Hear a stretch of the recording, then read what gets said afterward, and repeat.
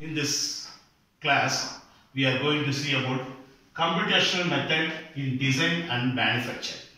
As the name indicates, the computer methods which are going to be used in the design field as well as manufacturing field. Why do we use computer methods? Because computers are very powerful today and more affordable today.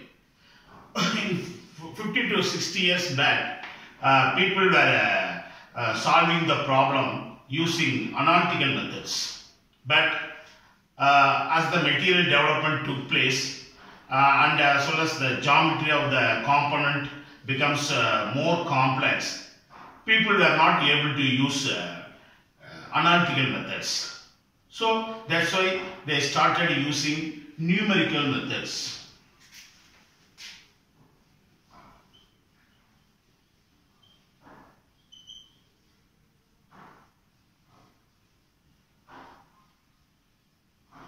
They started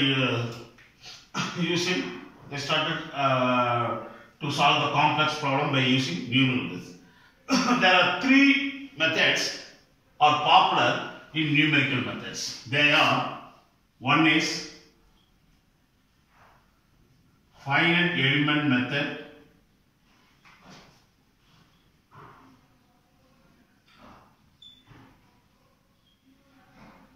or finite element analysis.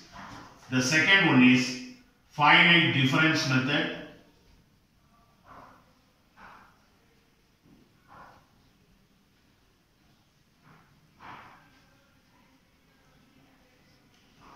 and the third one is boundary element method.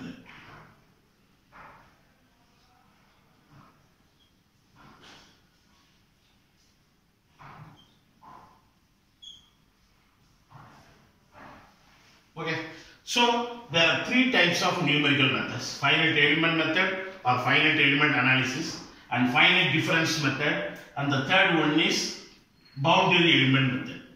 Of these three methods, finite element method is extremely popular today. We can solve very complex problems by using finite element method. If we take the softwares which are available for finite element method, we may count around 400 to 500. If we include commercial softwares, it will go beyond 500. So it indicates how much importance in finite element method. Likewise, around the 1960s or 70s, there were only 10 to 15 papers were presented on finite element method. But now 15,000 to 20,000 papers on finite element method have been published. So from this we can know the importance of finite element method. So what is finite element method? Finite element method, from this finite element method we can find stress, we can find strain, we can find displacement, then we can find temperature,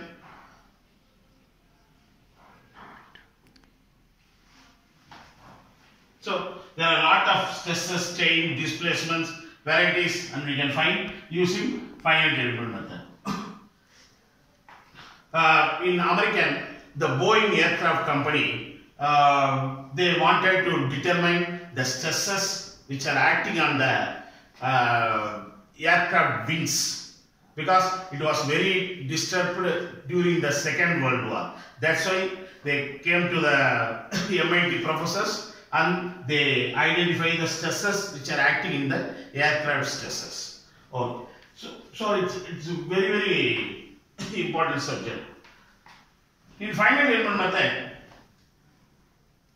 we can solve, for an example, I am going to take a problem.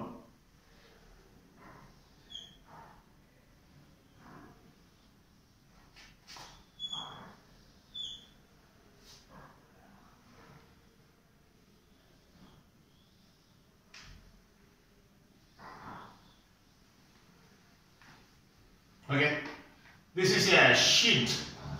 the sheet is like this. The sheet is it's not in normal shape. It is a very complicated shape of sheet. For an example, I am going to ask you how to find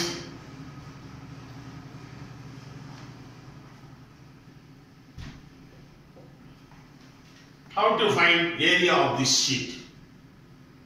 How to find this? We cannot find it in analytical. We can find it by using analytical way, but it's very difficult to find. It will take a lot of time to find the area of the sheet. You can consider this as a whole square of the sheet, and we have to subtract all this remaining unwanted portion. But it's not necessary. So using finite element method, we can find the. For an example, I have given area, but we are going to find stresses, strain, displacement.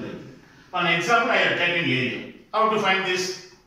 First, what I am going to do, I am going to divide this component or this sheet into number of elements. For example, first step, I am going to divide this sheet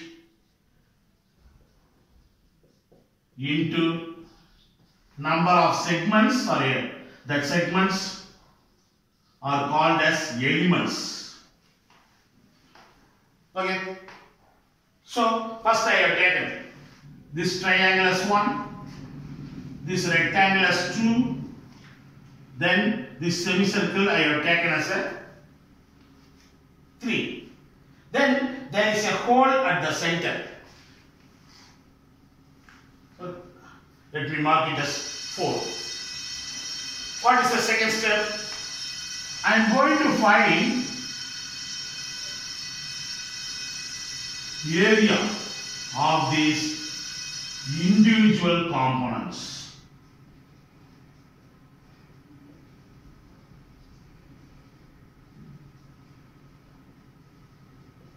So what I am going to do? I am going to find area of this triangle, and I am going to find this area of the rectangle, and I am going to find this area of the semicircle, and also I am going to find this area of the hole which is in a circular shape. Then what is the next step? What would be the next step?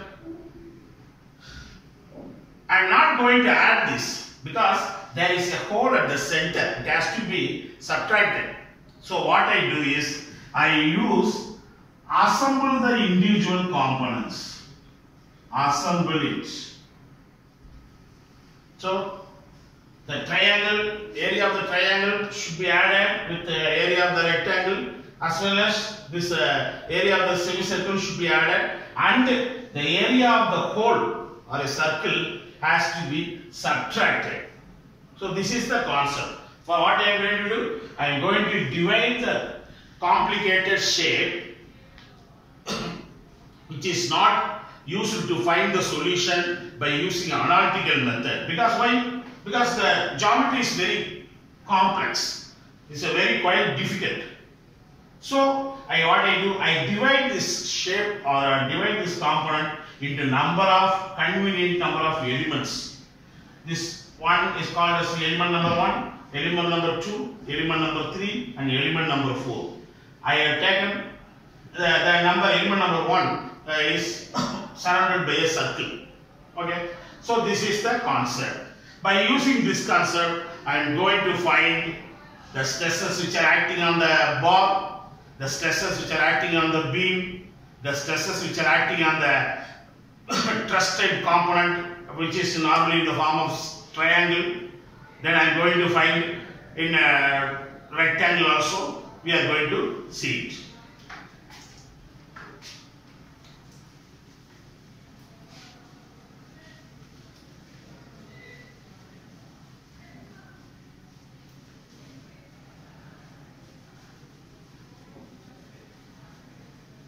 Okay.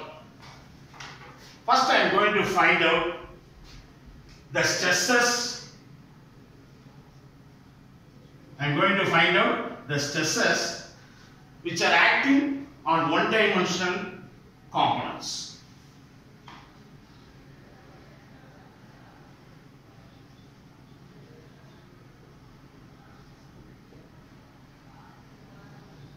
Components are structures. What are the one-dimensional components? There are, one is bar and another one is beam. What is bar and what is beam? Bar is nothing but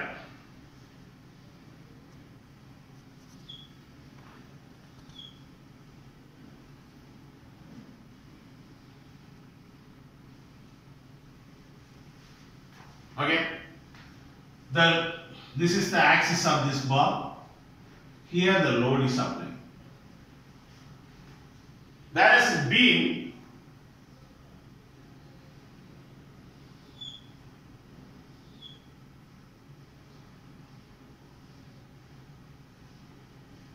here is the bar and here is the axis of this structure. The load is applied like this. So, if the load is applied parallel to the axis of this structure, it is called bar. Whereas, if the load is applied perpendicular to the axis of the shaft, this is called as beam.